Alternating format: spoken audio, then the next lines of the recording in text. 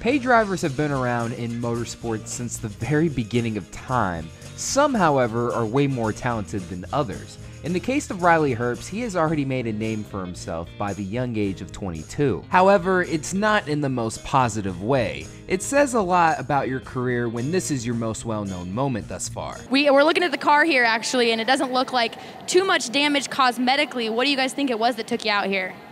The car's killed. Look at the right side of the thing. Oh yeah, I can't see the right side over here. So Riley Herbst out in today's K&N race. What a douchebag.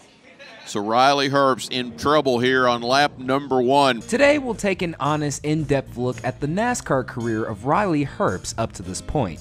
This is the Riley Herbst Experience. This video is sponsored by Felix Gray Computer Glasses, the hardest working eyewear. Find relief from your worst eye strain from daily screen use. The human eyes weren't meant to look at screens all day. It messes with our eternal balance, which affects our sleep, causes stress, headaches, blurry vision, and general eye fatigue. Felix Gray glasses filter 15 times more blue light from screens than other clear blue light lenses to help restore your balance. Blue light lenses come standard starting at $95 or add your prescription at checkout starting at $145. If you don't love your glasses in the first 30 days, their in-house customer care team will take care of any exchanges or returns. No hassle, no questions asked. Show your eyes some love with some glasses your eyes will definitely love. A huge thanks to the fine folks over at Felix Gray Computer Glasses and you for supporting this channel. If you couldn't have guessed already, Riley Herbst does come from a background of wealth. For some odd reason, some motorsports fans like to hold this against a lot of drivers that come from this background, but the thing is, you do need money in racing in order to advance your career. But at the same time, that money is not going to be able to drive for you. Riley's family does own a chain of gas stations called Terrible Herbst, hence where the nickname comes from. Whenever he runs bad, that's the nickname everybody immediately goes to. But if we're gonna look at this objectively, has he really been that bad? His progression in racing is pretty much the same of any other up-and-coming driver. Began racing karts at an early age, and then later progressed to legends and then late models. Besides a truck championship at Irwindale Speedway, he really wasn't winning anything else. Then out of nowhere in 2016, he lands a ride in the K&N West Series with Bill McNally Racing, scoring only 10 top 10s and 14 starts. It's decent progression, sure, but then fast forward a year later, and he's all of a sudden moved up to the ARCA series with Joe Gibbs Racing? Riley Herbst has mastered the tricky triangle. Riley Herbst, your winner of the General Tire Anywhere is Possible 200. Getting a heck of a shower from his team here for his first career win in the ARCA series. Watching from the outside would suggest that Riley Herbst must be pretty damn good to move up the ranks so quickly. But the reality is that he's pretty much able to fit the bill for whatever ride he so desires. And yes, he did have some nice moments here and there, but his 2-year stint for Joe Gibbs Racing in ARCA was usually like this. Got a very fast race car, but it's hard to pass here when cars are side by side. Hard into the wall is Riley Herbst, almost 70 laps into this one.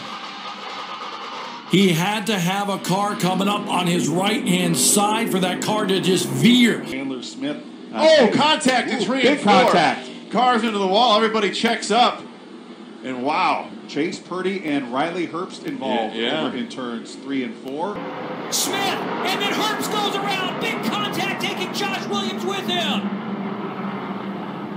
Caution. Overtime number 2 is coming. See, Herbst moves to the inside of Sheldon Creed.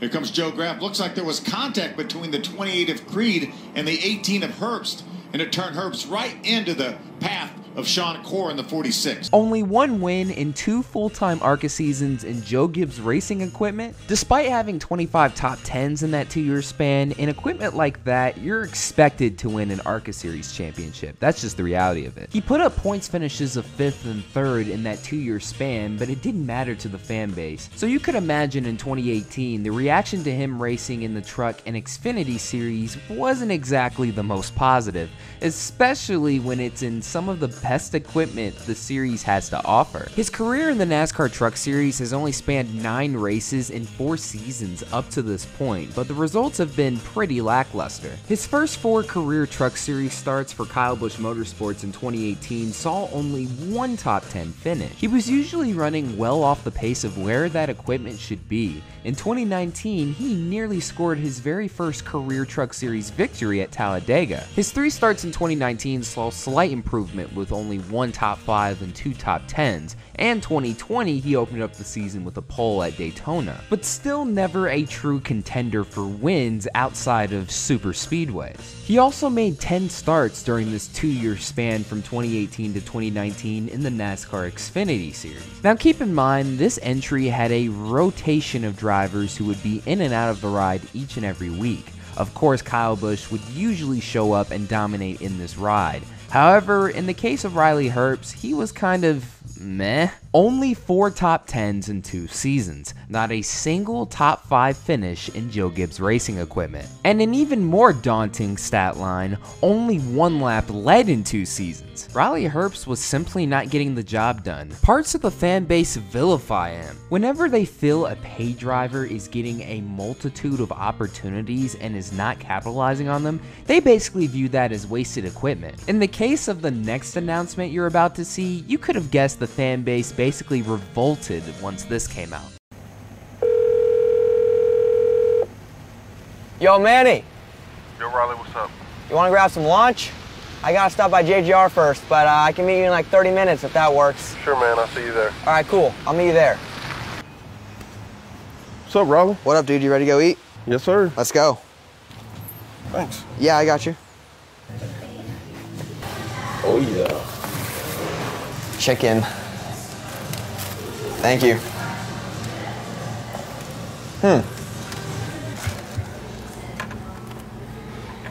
Says Riley Herbst. This you full-time next year? Yeah, that's me, bro. Yeah, that's me, bro. Huh, yeah, that's him, bro. Full-time in the NASCAR Xfinity Series for Joe Gibbs Racing after all of that. It's one thing to see him run part-time, but to see him switch to the full-time scene, that was going to be an adjustment. Every little mistake was going to be examined under the microscope from here on out, which makes his 2020 season one of the worst in recent memory. Watch the 18, right in the middle there. He might have moved down. Wasn't quite clear. Can't tell who that was that he got into. Hard hit right there. And Myatt Snyder looks like he might have got collected. Harrison Burton just barely sneaks through there on the bottom. Just wasn't quite the clear. 92, Josh Williams, I think, was just barely inside of Riley, and he didn't see him there. Big hit. Chris Cochran right in the door of the 18. Boy, you're running 155, 160 miles an hour. You get turned. It's tough to hang on to it. Actually, Justin Haley got in a wall in front of him. It's just that track narrowing up right there. It collects so many people. Man, just unfortunate. Leading with 45 laps to go. Not as clean of a getaway as he wanted. Let's see what he's got. No, he missed the bottom. Yeah, he did miss the bottom. Got back in it a little bit, but oh boy. And look at this. Worst case scenario. That's when he was jumping in the deep end. I think that's tough. He just missed the bottom, and then from there, you get behind on everything. People are on your outside. You're looking in your mirror. You're trying to get back to the bottom. No. Just got too far out from underneath of him. Again, you're walking that thing around the corner on the throttle, driving the thing with the throttle with the grip, and there it come out from underneath of him. Whoa. A bit of a block there on, was that AJ Allmendinger that Herbst attempted to block? Yeah. Oh, man, how close was that for AJ? Barely missed Daniel Hemrick. Oh, he just got turned in the, maybe not. In the tri-oval. Wow. I go back to, though, you know, Briscoe was up front. Oh, in front of all those cars. And we said he might be the guy because he had those fresh tires, but he lost the lead draft drop back there. And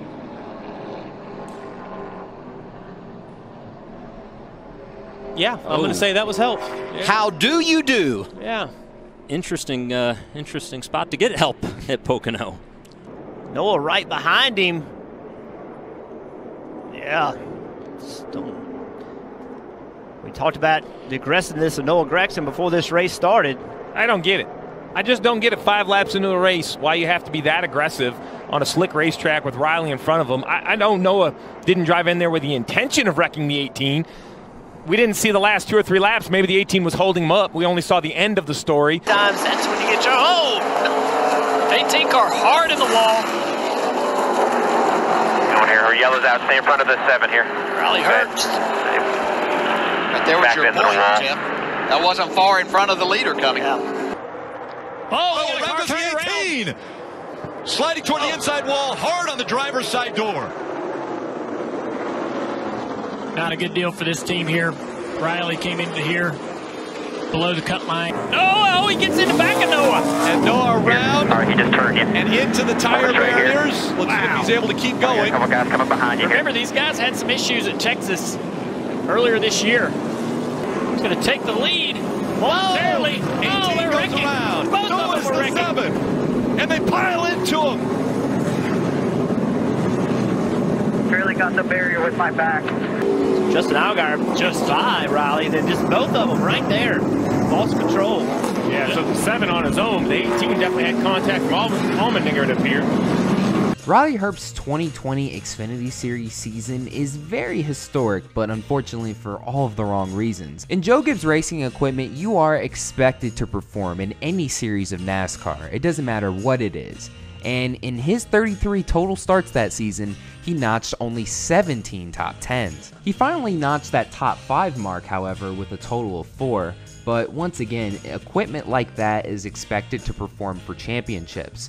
So it was once again daunting to the fan base when it was announced that he would be getting another stellar Xfinity Series ride for 2021. In fact, it was the ride that won a total of 9 races that season. While Chase Briscoe in 2020 pushed Stewart-Haas Racing in the Xfinity Series to a total of 9 wins and to a Championship 4 appearance, the Riley Herbst experience thus far has seen a total of only 4 top 10s in 2021. And to add an even worse comparison, some drivers who have been running part-time in 2021 are either ahead or near Riley Herbst in points this season. The reality is this: if any one of us had endless amounts of money to spend, we would definitely further our racing careers and try and get in the best equipment possible. I don't blame Herbst for using his resources to help further his career, but when you are getting these stellar rides consistently year in and year out and have yet to perform, obviously parts of the fan base are going to criticize you for it. Maybe we'll see some improvement down the road, but thus far in 2021, it has suggested that this trend will unfortunately continue. Only time will tell if Riley Herbst will be able to shake that terrible Herbst nickname. Let me know down in the comments below if you expect any sort of improvement out of him, or if at this point, he's just a lost cause. And once again, that'll do it for another video. Thank you guys so much for watching. This is Black Flags Matter. Catch you next time.